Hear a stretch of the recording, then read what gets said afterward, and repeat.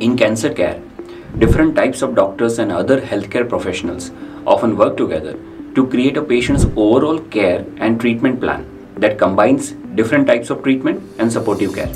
This is called a multidisciplinary team. Treatment options and recommendations depend on several factors, including the type and the stage of the cancer, possible side effects, and patient's preference as well as overall health of the patient. Surgery for pancreatic cancer includes removing the part of the pancreas depending on the location and the size of the tumor in the pancreas. An area of healthy tissue around the tumor is also often removed. This is called a margin. A goal of surgery is to have a clear margins or a negative margin, which means that there are no cancer cells at the edges of the healthy tissue removed. Surgery for pancreatic cancer may be combined with chemotherapy and or radiation therapy. Typically, these additional treatments are given after surgery, which is called adjuvant therapy.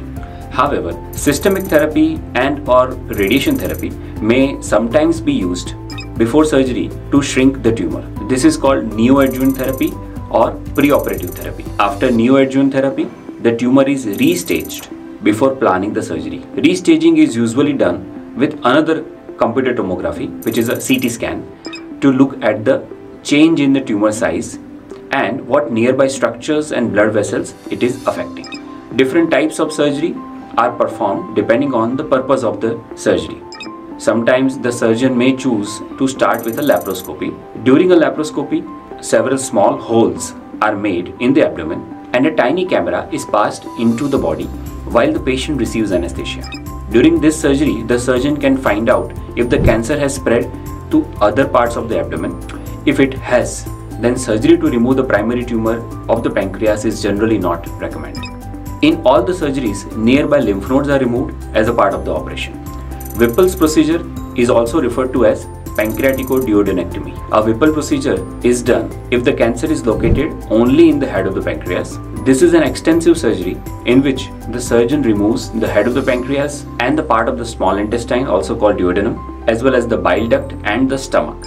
Then the surgeon reconnects the digestive tract and biliary system. Distal pancreatectomy is another surgery which is commonly done if the cancer is located in the body or tail of the pancreas. In this surgery, the surgeon removes the tail and the body part, which is the left side of the pancreas, along with the spleen.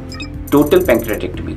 It is done if the cancer has spread throughout the pancreas or it is located at many areas in the pancreas. So the word total pancreatectomy means removal of the entire pancreas. Supportive surgery and palliative procedures are often recommended to help the patient with the symptoms which are affecting the quality of life. Examples of palliative procedures and surgery includes a bypass surgery, a stent placement, and nerve blockage to alleviate jaundice, nausea and vomiting, and tumor-associated pain respectively.